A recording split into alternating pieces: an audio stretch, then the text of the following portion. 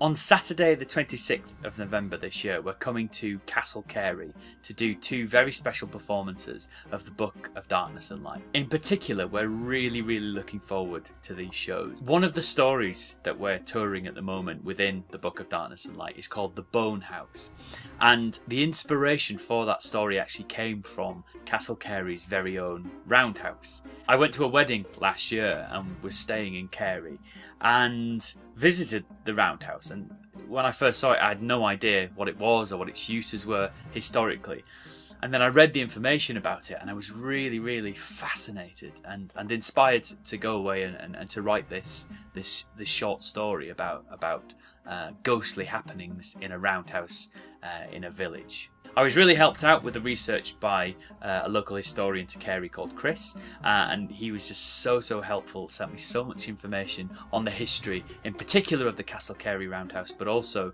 roundhouses in general. The story itself is about a historian by the name of J. Archibald Witt, and he discovers a series of documents and fragments which bring him to a small remote village called Abbott's Knock. But when he gets there, he realises that things aren't quite what he thought they were going to be, and there are lots of strange and chilling happenings which take place within the story. It is the story, I think, in and amongst the chilling tales that we tell, that really captures people's imagination. It's the one that people tell us quite a lot is their favourite within the ghost stories that we share. So on Saturday the 26th of November, you can come and see this story being performed live at the Market House in Castle Cary.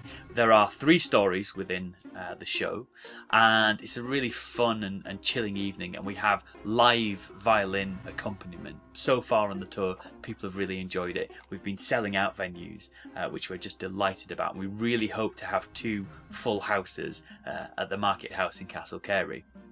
Look out for our flyers and posters, which will be up and around the Market House.